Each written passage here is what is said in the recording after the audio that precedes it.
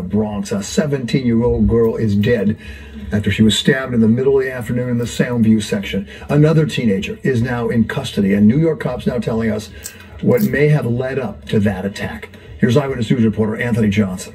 It was a brutal bloodbath, a battle between two teenage girls that left a shocking sight outside of 1105 Boynton Avenue.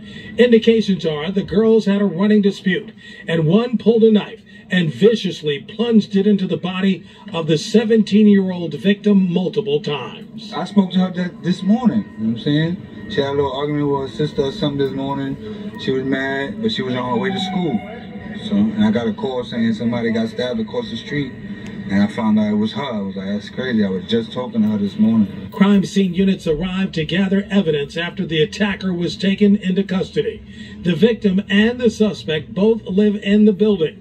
The awful violence happened at 2:17 in the afternoon, just as school was ending for the day. It's sad, you know? It's nothing to like. It's sad. It's our kids. With so much blood on the ground, the victim had very little chance and was declared dead at the hospital.